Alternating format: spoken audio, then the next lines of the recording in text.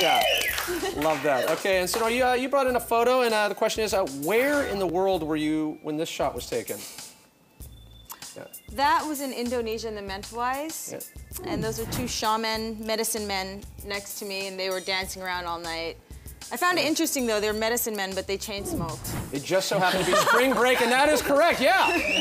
Medicine men that do smoke, and no right or wrong in this. What do you got coming up?